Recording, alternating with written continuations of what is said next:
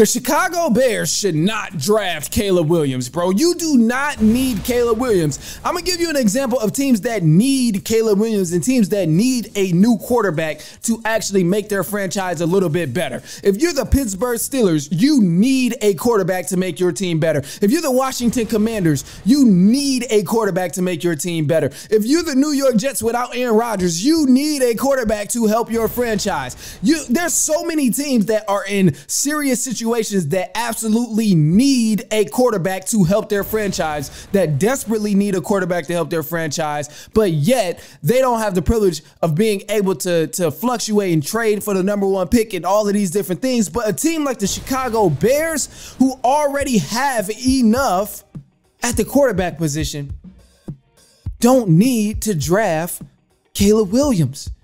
It's not smart. It's not logical, because even if you draft Caleb Williams with that #1 pick, how the hell is he going to get any passes off when you don't have people to block for him, or when you don't have wide receivers for him to throw the ball to? How is that going to help him? If Caleb Williams is in the backfield taking snaps from the quarterback, but has nobody that can pick up 6 yards off the run because the O-line is garbage, how would this possibly help this? This is the logic I'm not understanding when people say, oh, you got to get Caleb Williams, you got to draft Caleb Williams. Because Justin Fields, we've seen him play with the worst of the Chicago Bears. Not many quarterbacks can have any success in that situation.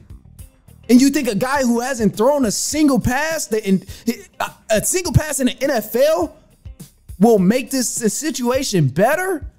It's illogical to me to draft Caleb Williams, and it's not the smart move to do, bro, because he's going to need pieces around him. And if you draft Caleb Williams, and even if you draft a receiver to go with it, at the end of the day, you're still going to need pieces on the offensive line and on the defense to help him out.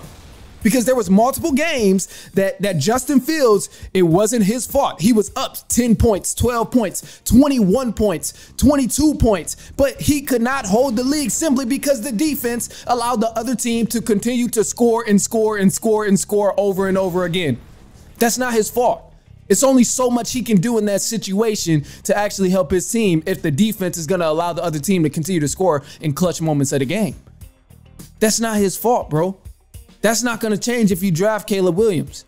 It doesn't matter what you do. You need defensive pieces to fix that type of issue. Situations where Justin Fields doesn't have time to throw the ball, you need offensive line help to fix that issue. It's not a personnel issue of Justin Fields, Caleb Williams, or even if you throw the backup, Tyler Bagent, whatever, however you pronounce his last name, even if you throw the backup quarterback in there, it's not the personnel issue at quarterback. It's the defense. They need help, and the offensive line need help. So you need to trade that #1 pick and go ahead, draft some talent on the offensive line, or draft some talent to help out the defense. That way your team can be stable and actually hold a lead when your quarterback, Justin Fields, gets you a 10, 12-point lead in the game.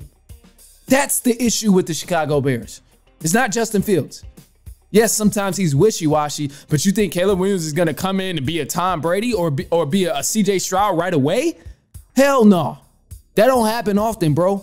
I can't get behind that. I can't stand behind that. I have to see that to believe it. The answer is clear as day.